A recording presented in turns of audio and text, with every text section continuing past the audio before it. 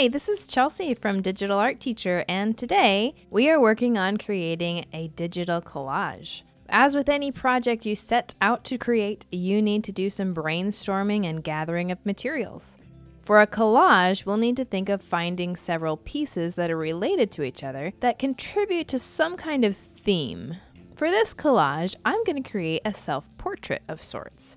So everything I include in my collage will need to be related to my interests, beliefs, or hobbies. But the good news is that you don't have to get out the scissors and the glue and the tape and all the sticky stuff that goes with doing traditional collages. If you're also doing a self-portrait collage, start out by writing a list of things down that describe you or that interest you. Try coming up with at least 20 things. Think of things you like to do, words that describe your character, or even places you would like to go.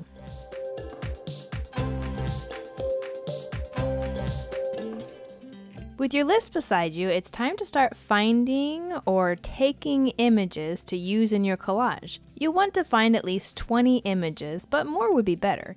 These images include everything you'll need for your project. You will also need to have an image of yourself. This could be a simple selfie, or if you have a portrait image available, you can use that. It's good to have a folder to put all of your images into. That way, you can refer back to it later. Hopefully, you can find many of these images within your own body of work, but you can also make a list of images that you would like to take for your collage. And for everything else, you can try going to a free image or illustration library like Unsplash, morguefile.com, and freepik.com. Of course, this is just a few image libraries that are out there. There are several. And if you don't plan to post or publish your collage, you can always use Google Photos, but it's always a good idea to use your own images or free images when you can. Some ideas of other images you might want to include could be images of places that you have been or would like to go, drawings that you've created, photos that you've taken, or objects that are important to you.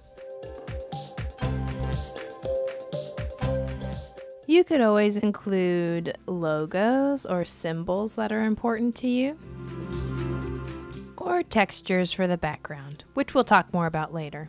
One of the great things about creating a collage is that if your images aren't 100% good quality, it can actually work in your favor. Many collage artists use the raw or unfinished look as an artistic tool when creating. So before you move on to the next video, get some images together in a folder on your computer. As you work on your collage, you may find that you want to look for an extra image or two, and having a folder devoted to holding the project images will keep you organized. Remember to get at least 20 images, and once that's done, I'll see you in the next video.